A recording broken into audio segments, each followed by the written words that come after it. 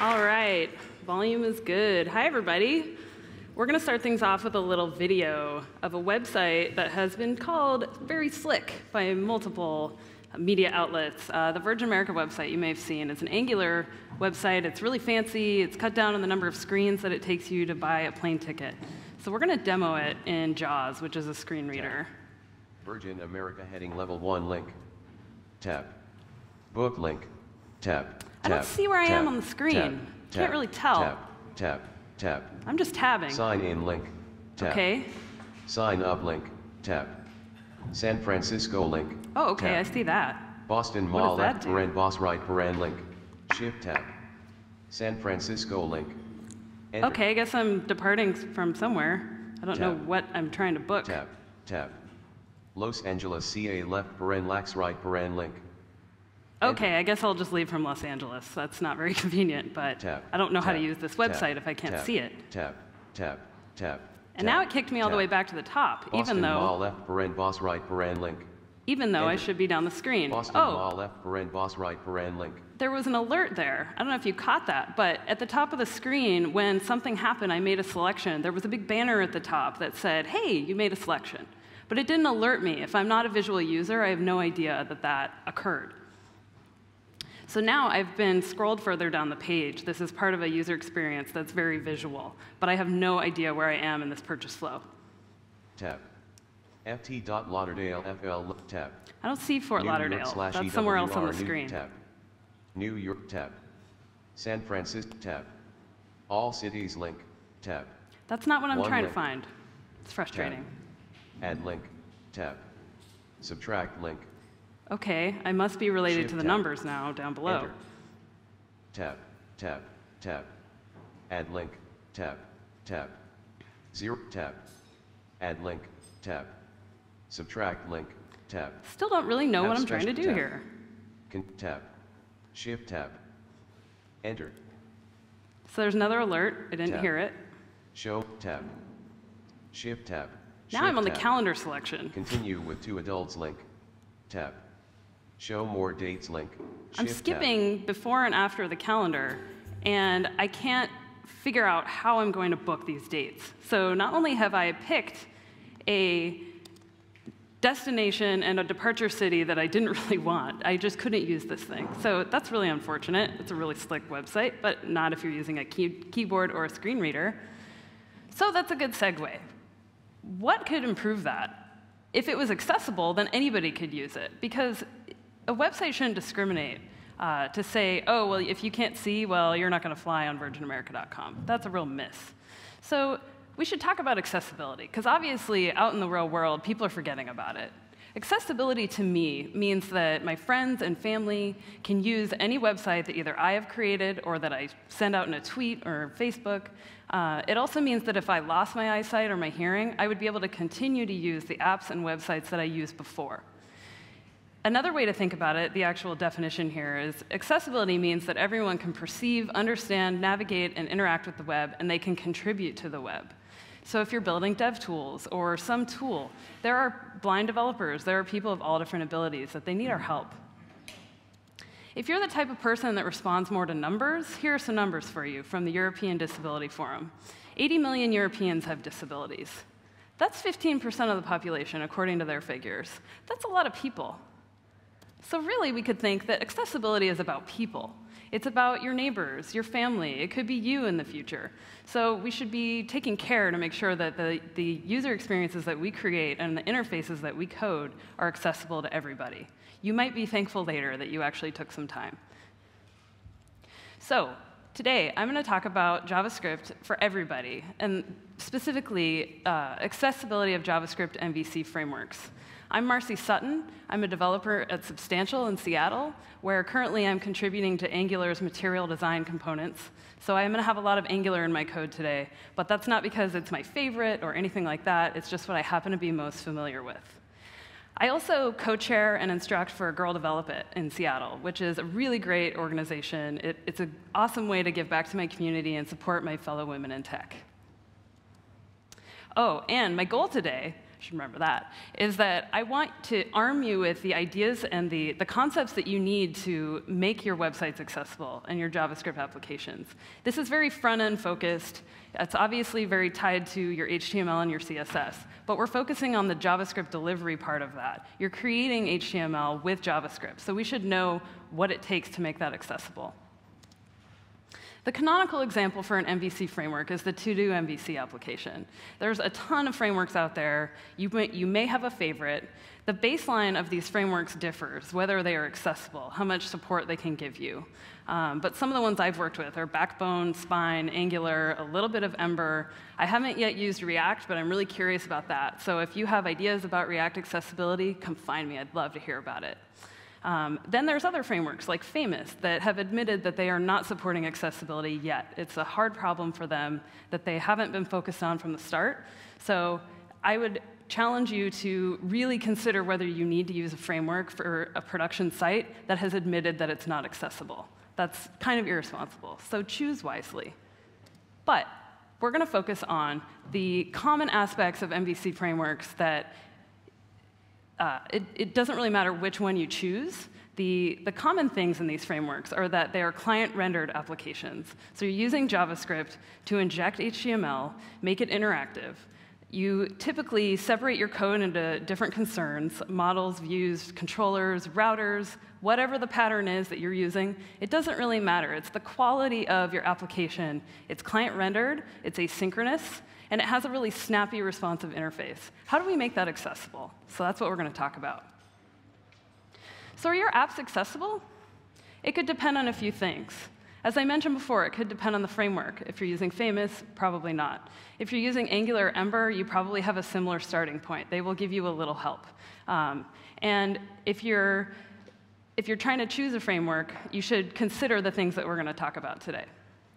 It could also depend on the screen reader and browser combination that your end user is using to access your site. And then finally, your code is the biggest variable here. And I have asterisks next to the framework and your code, being the things that you could potentially control to varying degrees. Your code, obviously, we're going to focus on that. That's the thing you have the most control over. But you could also contribute back to the frameworks on GitHub. That's what I'm doing with Angular, is to try and make that more accessible. Get the framework to help you a little more and do the heavy lifting. So if there are ways that you can contribute back to a framework, do it. It's awesome. So the goal, or the reason that you're probably all sitting here today is you want to know what is it in single-page applications specifically that is challenging with accessibility. I have listed first, manage ARIA attributes. And we'll talk about what ARIA is and how you can use it. I have it listed first because of the big push for web components, custom controls. In Angular, there are directives. Ember has custom components. You're creating custom HTML elements that have no definition. They have no semantics, no meaning, no states, no properties. So you want your framework to help you manage adding those attributes so that you can communicate to users of assistive technologies, be it a screen reader or a screen magnifier, communicate to them in a non-visual way the state of your application and the purpose of it. Next, we're going to talk about enabling the keyboard. And this is not rocket science. It is not really hard, but yet we always forget about it. And Virgin America was a big offender of that. When I tabbed through the page, there was no visual focus style. There was no way for me to know where I was on the page. And then we're also going to talk about handling focus. This is tied along with enabling the keyboard, but in a JavaScript MVC application, sometimes, depending on your templating system, or your templating solution, you might be updating your application by ripping out parts of the DOM and putting them back. If you're using a keyboard, that can be sometimes a problem. As we saw with Virgin America, when it changed the screen, we didn't get a page reload. It just scrolled me further down the page. But for some reason, my focus was jumped all the way to the top. So for a keyboard user, that's not a really fun user experience. It isn't what you would call slick. So we need to manage focus. If we're ripping out the DOM and putting it back, we need to help the user, guide them through the experience by sending their focus around. That's a really useful thing in JavaScript MVC applications. And then you should remember that before creating these custom controls or adding ARIA, you should try to write meaningful HTML and use native HTML wherever possible.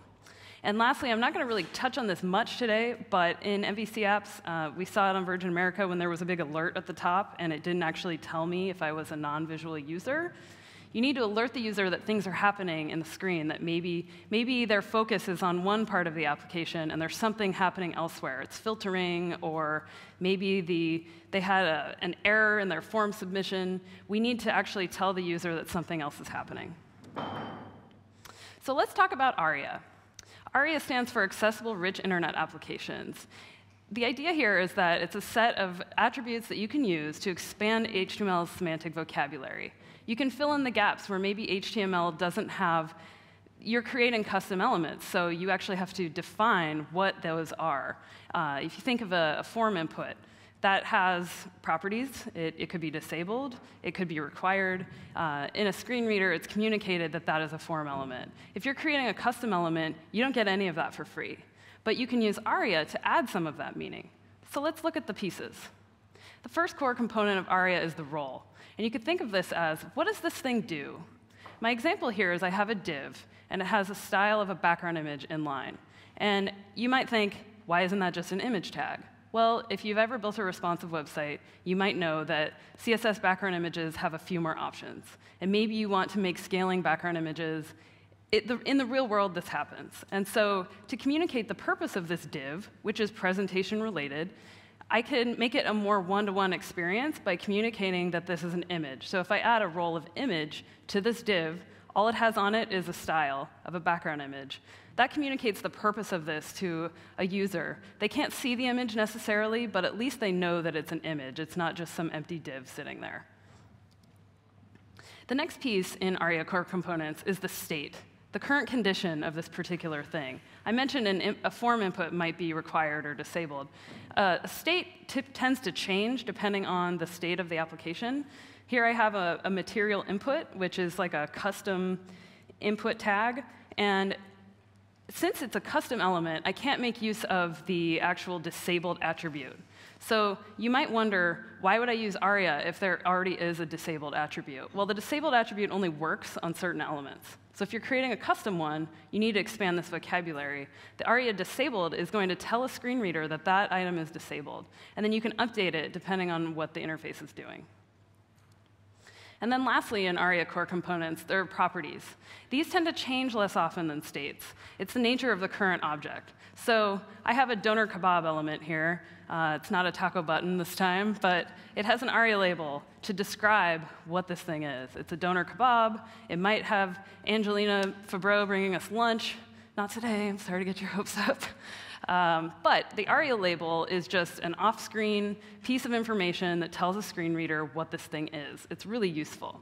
Actually, in form inputs, sometimes every form input needs a label. Sometimes you might not have a label as part of your design. Either you could put a label element off-screen, or you could just add ARIA label directly on the input, and it will add context to a non-visual user. So a little bit about using roles. Firstly, they're element types, like we saw with the image. There's also headings. Let's see, what else is there that you might use? There's links, forms, where's some other ones? Lists. The idea with a role is that it communicates what the type of element is, and it will actually be announced in a screen reader.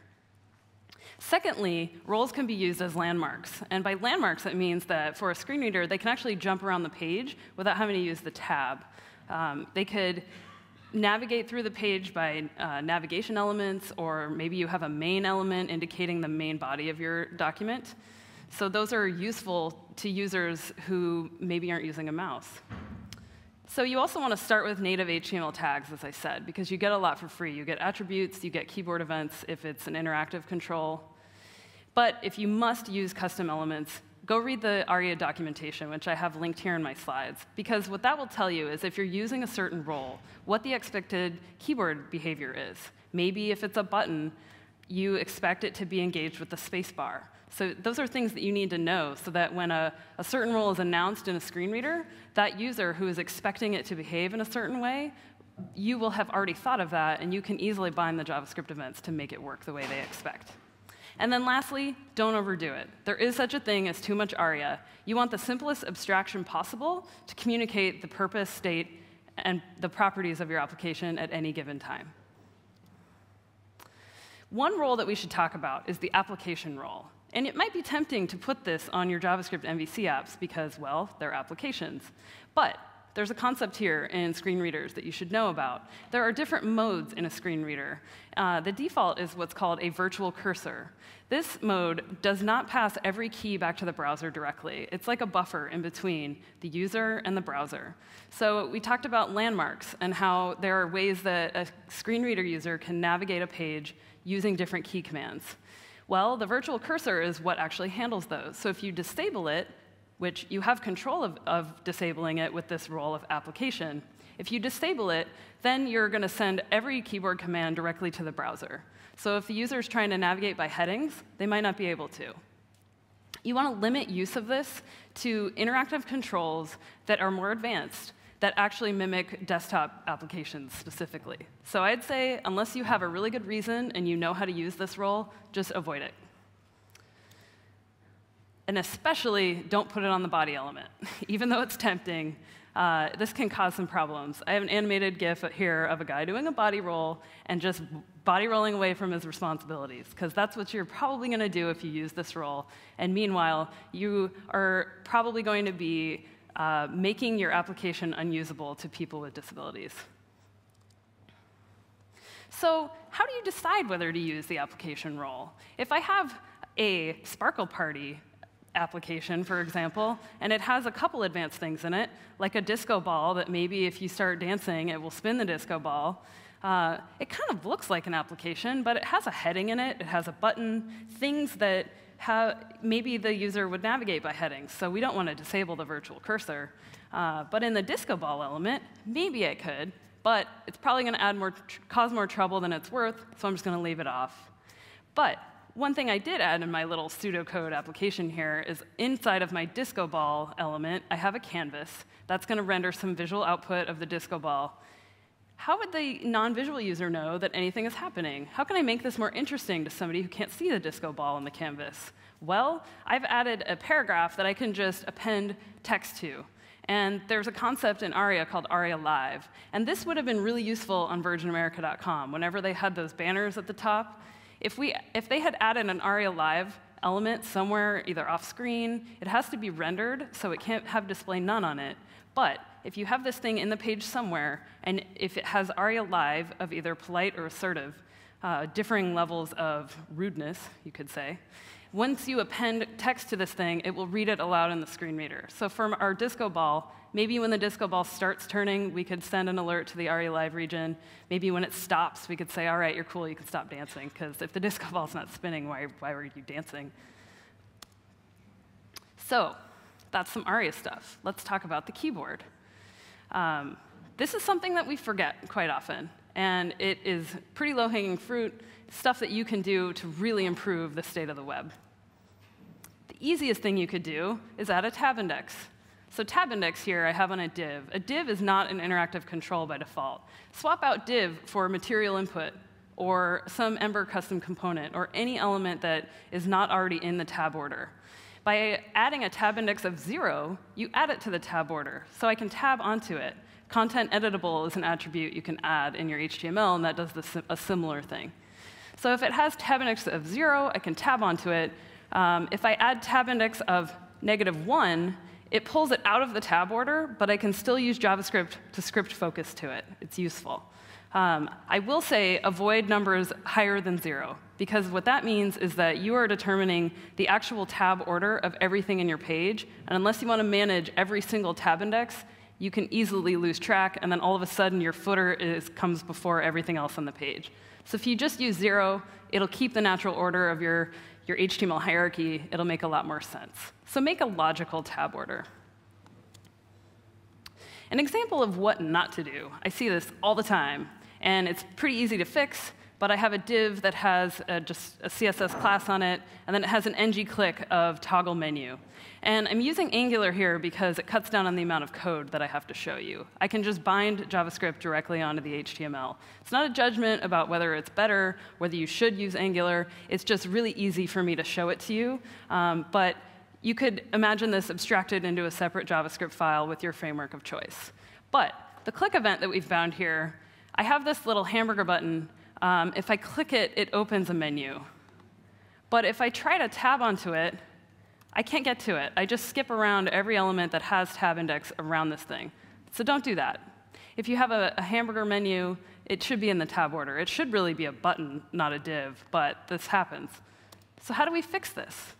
If I have a button and I add a tab index to it, and OK, it has a click, you'd think this would work. But if I tab onto it, like that's, woohoo, we made progress. But if I hit the Enter key, I can't engage this thing, which is a bummer. What's up with that? That means we can't see the spicy chihuahua dancing in the background. Not cool. So how do we fix this now? So by adding tab index, we can tab onto the dance button. We add a role of button, because this is a custom element, so I want to communicate that this is a button to a non-visual user.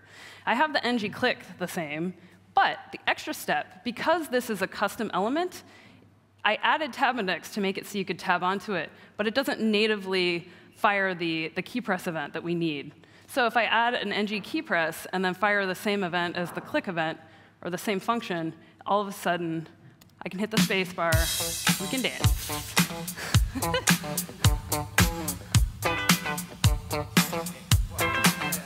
Oh, what's he gonna do? All right. Let's dance more after this, though, because that's awesome. So one little last piece of low-hanging fruit that I would really love to see, because this would have helped Virgin America a lot, is any element that has tab index. This is kind of a pseudo-selector here of tab index of 0. Just think of that as any element that's in the tab order. If you define a hover style in your CSS, define a focus style just right along with it. Knock it out at the same time. It's super easy.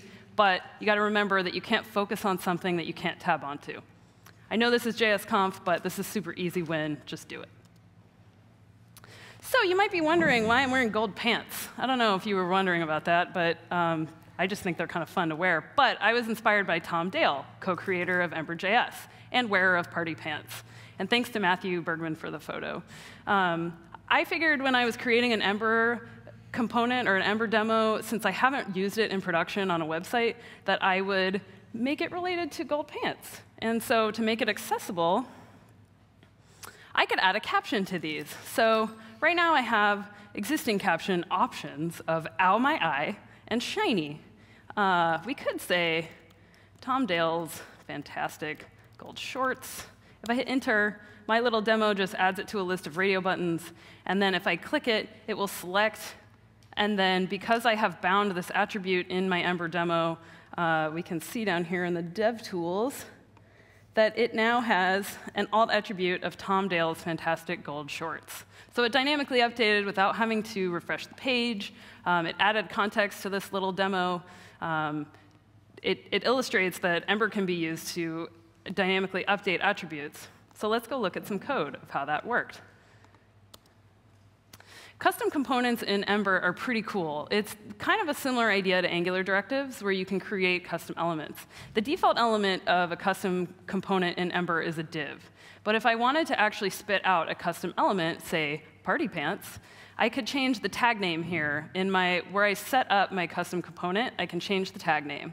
But if I'm spitting out a custom element, I need to add some ARIA to it. So if I add an ARIA role here, another property that Ember will give you, I'm just going to give it an article. It's not the most meaningful element ever, but I can actually communicate that it's a little more interesting than a div. And then lastly, Ember will really help you out here with attribute bindings.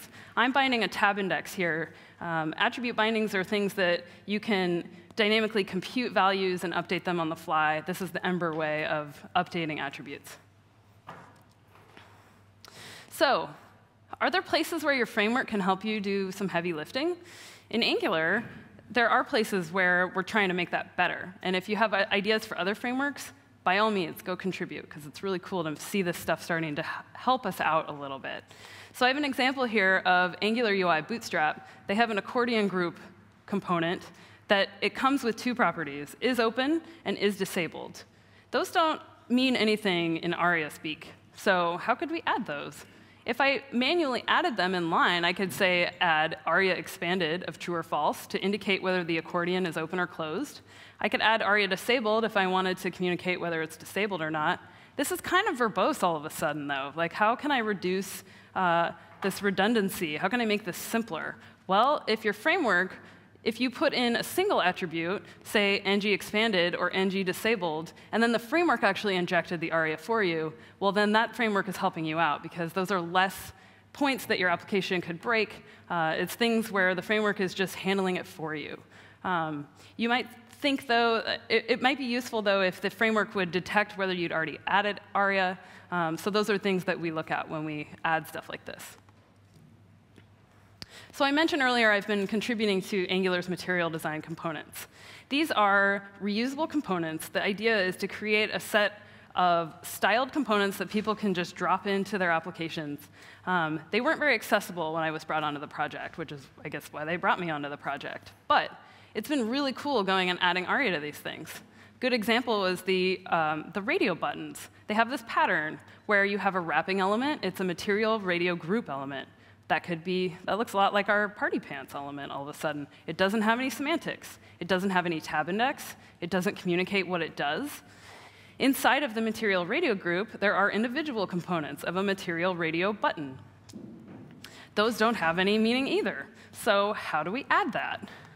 Well, the real-life version of this, now that I've gotten to spend some time with it, and this is a little simplified to reduce the amount of code that you have to look at, but on the outer wrapping radio group directive, I'm adding a role of radio group to communicate what this thing is. I'm adding a tab index so that you can actually get to this control. And then I'm wiring a key down, because if you remember our little dance button with the Chihuahua, you couldn't fire that with the keyboard. So if we wire a key down, and then I check if you're using the left arrow or the right arrow, then I can fire the events to change the radio button. Because when you go and read the spec for ARIA, if you go to look at the role for radio group, you'll learn that the expected pattern for a keyboard user is that you tab onto the control, and then you use the arrow keys to toggle individual radio buttons. So that's why it's important to go and read the ARIA spec. So then if we dive down into the individual radio buttons inside of this parent element, we can add a role of radio to each individual radio element.